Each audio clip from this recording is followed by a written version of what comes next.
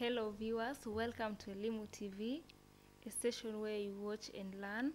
I'm your tutor Philaris Tirit. Today we're going to look at English Form 1 Lesson 1. Our lesson today will be on grammar, which will be our topic, and our subtopic will be on adverbs.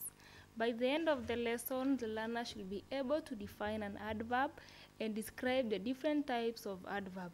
So we'll begin by defining what is an adverb. An adverb is a word which tells us more about verbs.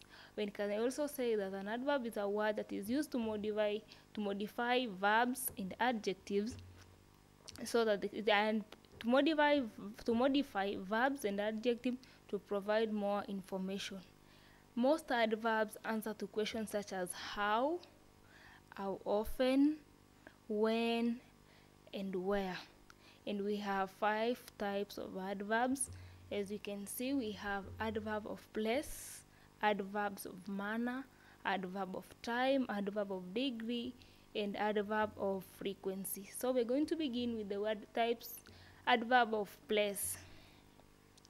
So we can begin by saying adverb of place tell us where something is or happens.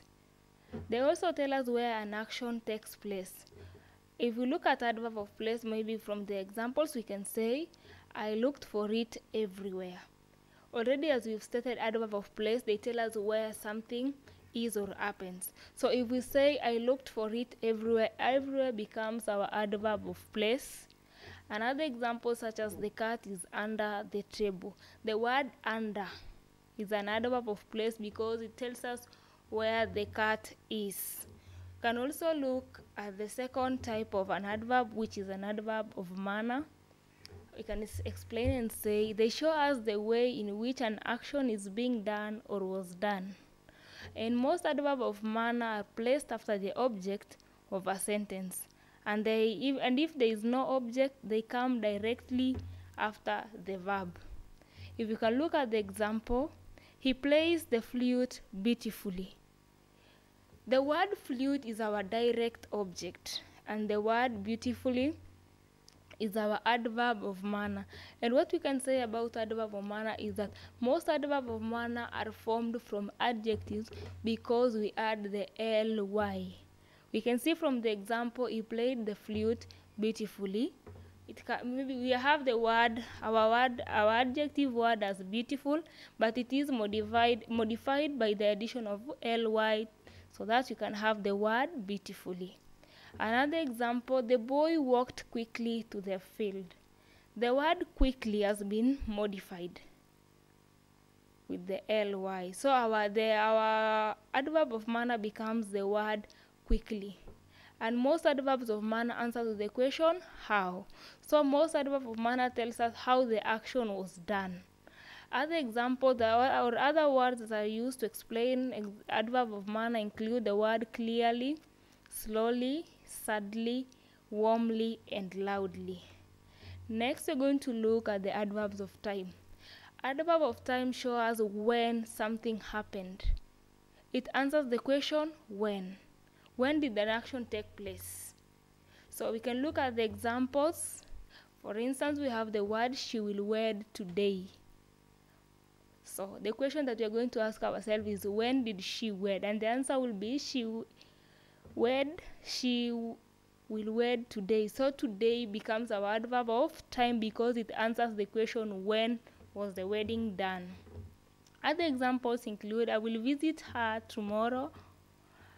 She will now be more careful. She has been here since 1st January. The word tomorrow, now, and January are our adverbs of time because they tell us, or they answer to the question, when did the action happen? Other words that can be used to explain adverbs of time include the word next, today, late, before.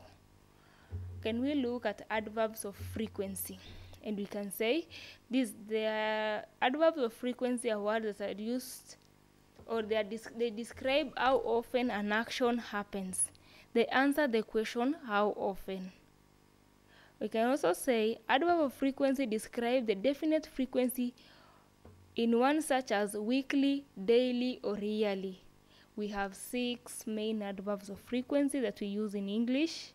These include the word always, sometimes, usually, rarely, often, and never. We can also look for them in the following examples. They are sometimes late. The question is, how frequency is the doer of the action, or how many times does the doer of the action, or how many times does the doer of the action do the action? We can see sometimes. We also have they are always punctual. My father is rarely forgetful. The words sometimes, always, and rarely are the examples of frequency. Lastly, we have adverbs of degree. They show to what extent something happens. Examples: it is too hot today. So it tends to answer the question, how? It's too hot.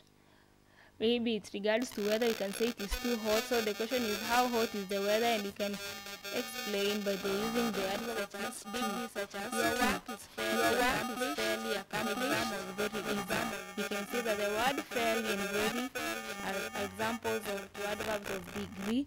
Other examples are such as our team is fully prepared, the secretary is rather busy today. Other examples include, or other words are used to address the adverbs of degree include the word true, full, almost, and quite. So that is the end of our lesson, and you can look at the activity. And our activity will be use the following adverbs to form sentences. The words are adverbs. You construct sentences using the adverbs given. We have partly, frequently, next, quietly, and everywhere. For this and much, our reference book, you can check them from Excelling in English Students Book 1, which is a 3rd edition, published by the Kenya Literature Bureau. And for this and more, you can contact us on the following. Our SMS line as shown. We also have the content on YouTube posted on Elimu TV. We also have on Facebook at Elimu TV, and on Twitter you can follow us at Elimu TV _KE. Thank you very much.